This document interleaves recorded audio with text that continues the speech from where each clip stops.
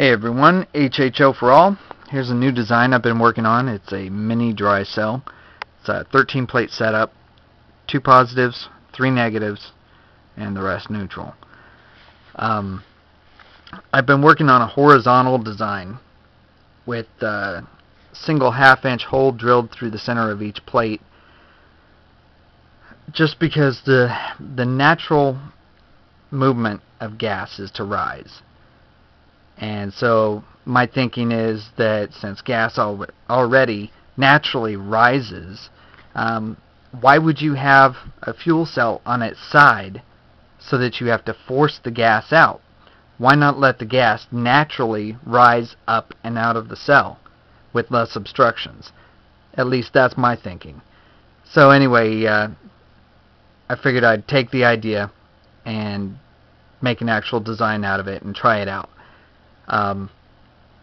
Also, the other thing that I did is, I've done this before in another design where I mounted a bubbler on top of the cell, and I'm using a half-inch hose barb on the inside. And the reason I'm only using one connection is, since it's a half-inch hose barb, it has a wide enough opening where the water continues to fill. It's like a gravity refill. And so as soon as the gas comes out, water fills in. So instead of having 2 connections, you've just got 1.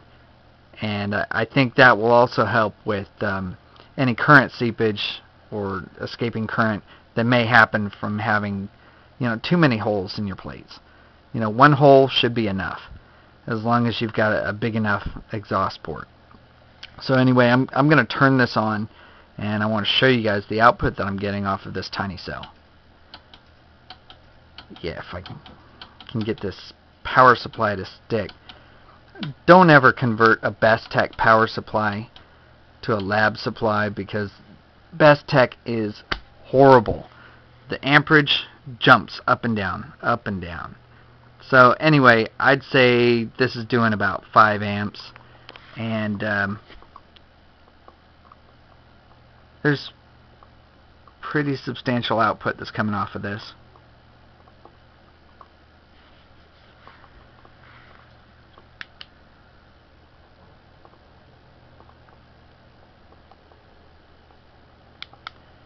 Got a little bit of bubbles on the top there, though. Whoa! Damn. Oh my God. That was crazy. Let's see if I can get a flame on this damn thing again. Wow. Sounds like a shotgun. Nice.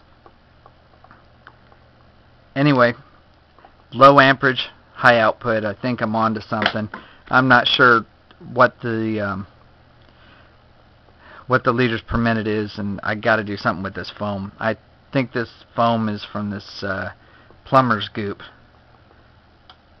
I think some of it ended up getting mixed in there, and I think that's why I'm coming up with all these damn bubbles. Anyway, I'll have to figure out a solution for the bubbles, but I'd say that's a pretty good start. Anyway, HHO for L, I'm out.